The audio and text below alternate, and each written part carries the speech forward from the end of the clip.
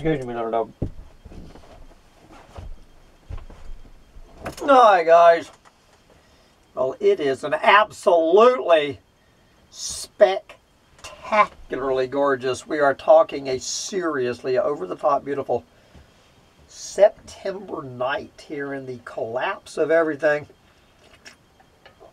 That beautiful half moon on the rise over the mountains here at Bugs in a Jar Farm. It is now Wednesday night, September 11th, 2024. September 11th.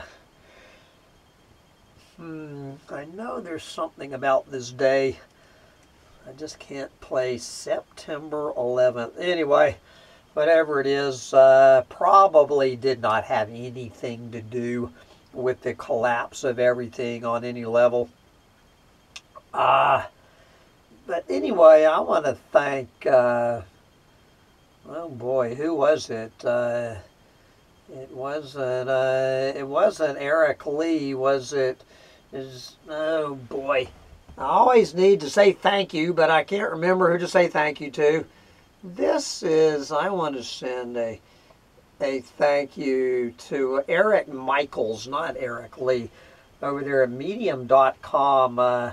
He has an excellent essay today in Medium. What is our actual reality? What is our actual reality? And we are going, I'm going to touch on this in the Ain't Gonna Happen Roundup rant on Friday, where Eric says, you know, it ain't gonna happen. None of this shit is gonna happen. So he links us over to several other excellent Ain't Gonna Happen articles. And I was thinking of including this one that I'm going to read out in Friday's rant. But, you know, we have not heard from this fellow whose name I cannot begin to pronounce. This Greek fellow, George Sakraclides, maybe TSA. There you go. This is an excellent one for the 9/11 rant. George TSA Kraklides. You know, why don't these Greek people just rewrite their language? You know, George, we can deal with that, but Sakraclides. I have some vague memory back when I was doing interviews. I had George all lined up for an interview. We were all set to do an interview. Then I don't know whether did George do something to piss me off, or more likely did I do something to piss George off. But something happened. I think it was just because I couldn't pronounce his goddamn name, and so I canceled the interview. So I am sorry I cannot point you to my interview with George, because I've never had it. Maybe someday we'll get George on the show. But anyway, we're going to put the little dog. You want to go to bed? We're going to put this little dog to bed and read George's, we'll just call him George. George's, this was his essay from August 16th, titled The Great Solutions Swindle, Capital Products, Technology, and the Civilizational Lie. The civilizational lie is what it's really all about. Take it away, George. Global capital has deceived billions who cared about the planet by selling them green solutions that are anything but green, simply by virtue of the fact that these solutions are products. All products are harmful to the planet, however green their credentials might be. Bringing a product to market inflicts immense devastation. The minute a product comes online, a huge chain of carbon-intensive operations is activated, as well as an army of specialized employees mobilized to cater to those tasks. Even a solar panel makes use of all the carbon-intensive industries our self-destructive economy depends on. Research, design, extraction, construction, electricity, transportation, communication, marketing, buying, selling. All these people need to use energy and transportation for their work and their meetings. They must be paid, which means more money circulating in the economy, causing more consumption and more carbon emissions. In other words,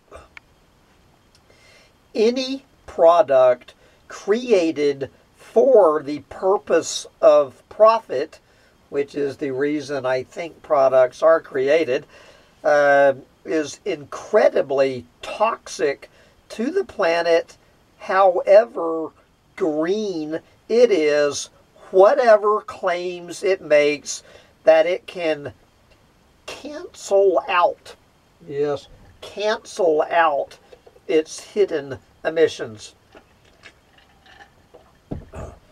Aside from deceiving consumers, the green industrial complex has also deceived itself by appropriating the term sustainability and plastering it on every product and job title it creates. It has built an image of sustainability as a path for growth, construction, and expansion. In other words, more capitalism. The average citizen today thinks of sustainability solutions as new technologies and innovations, as opposed to the most obvious forms of sustainability: minimalism, deconstruction, reuse, repair, upcycling, simplification, contraction, degrowth, and rewilding. And of course, I would add to your list, George, keeping your pecker in your pants and not letting your knickers down. I'm just going to throw that in there. Anyway, as opposed to the most obvious form of sustainability, how about not bringing another human onto the planet? Anyway, back to George. I guess George just, I don't know, I guess his mind was somewhere else. Back to George. This deception is the result of deliberate, manipulative propaganda from global capital as it tries to find ways to continue to operate within the new set of parameters. The vast majority of today's sustainability solutions are ultimately not solutions, but problems. This is not an issue exclusive to the sustainability industry. I love that, the sustainability industry. There you go. We have a new term for the collapse dictionary, the sustainability industry. Yes, this is not an issue exclusive to the sustainability industry, but a behavioral and cognitive bias humans have always suffered from is how they view technology. Rather than simply undoing our damage, we prefer to invent technologies which repair it, forgetting each time that technologies always introduce new problems. This, of course, perpetuates the cycle. Humanity has spent thousands of years continuously inventing new technologies to solve the problems that the previous technologies caused. This vicious cycle has put technology in charge of the future of humanity rather than the other way around. The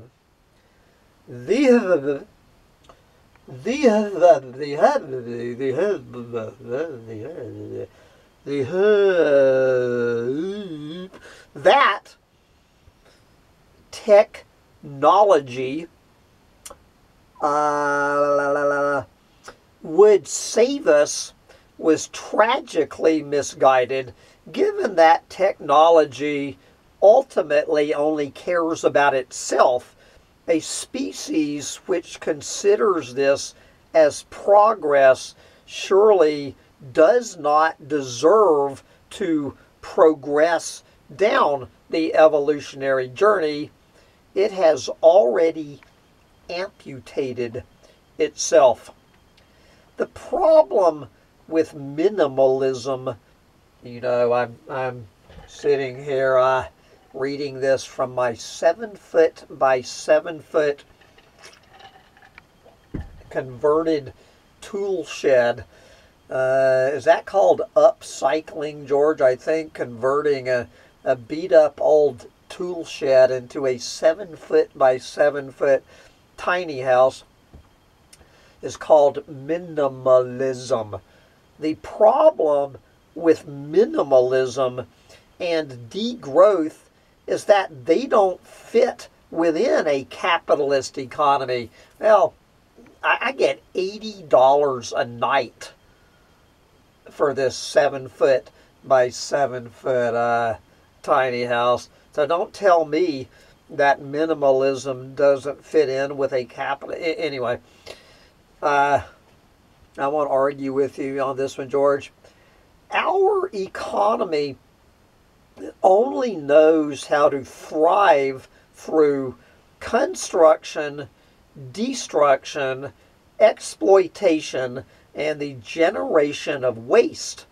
Even more worrisome is that human consciousness, by its nature, seems to only understand doing and achieving and has limited cognition for undoing or stopping altogether. We are hyperactive, hyper-thinking beings who look down upon the cessation of any of our activities while being too proud to simply undo our errors, as this would be a shameful admission of defeat. Instead, if we invent a new technology that promises to repair things, we are saviors and geniuses. The extremely negative bias humans have towards deconstructive and recessive solutions to our problems is largely responsible for the worsening situation we have trapped ourselves in. Sustainability movements. Oh God, sustainability movements like the the Eco Village in Ithaca, New York is a classic example of a sustainability movement, you know, with the 4-story eco condos. I think that's what he's talking about, or anyway. Sustainability movements have failed because they have been bought out by capitalism, which exemplifies this maximalistic bias towards growth. The global corporatocracy has repositioned itself very effectively as a green industry who gets things done, when in fact, if they knew anything about sustainability at all, they should be working to get things undone. On LinkedIn, you will find hundreds of thousands of professionals who dare to put eco-warrior in their job title, when in fact they are corporate fraudsters selling carbon credits and other green services. Equally, there are hundreds of thousands of highly paid job advertisements to environment and sustainability positions. With all these jobs out there, you would think we're doing something right. Yet curiously, the planet is heading faster and faster toward Armageddon. These jobs are in fact the reason, most of them being full-time greenwashing positions helping global capital conceal its crimes and carry on. It is easy to see what they advocate. They talk about an energy transition when it should be energy reduction. They talk about family and prosperity when it should be population decrease. All right. Thank you, George. One more time. You know, these sustainability experts talk about family and prosperity when it should be population decrease. They talk about jobs and growth when it should be rapid economic contraction. They talk about protecting nature when it should be about simply leaving nature alone.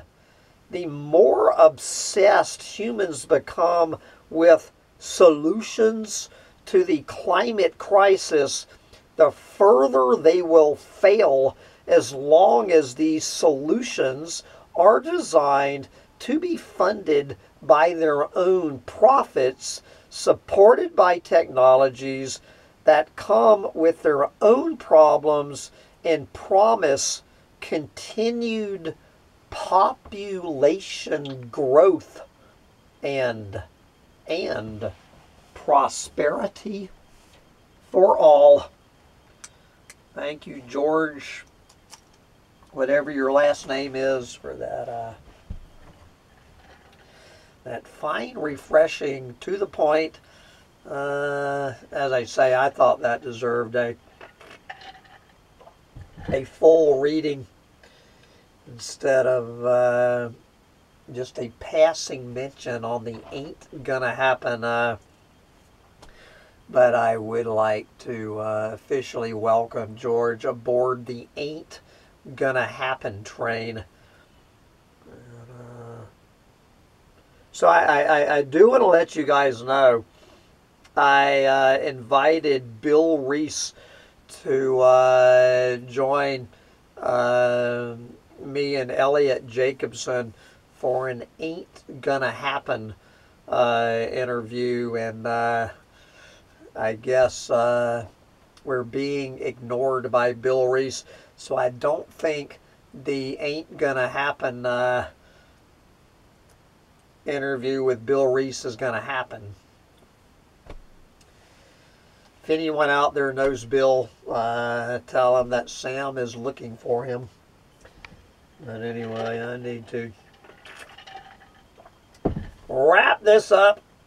Go look at that beautiful moon through the willow tree out there while I still can. Bye, guys.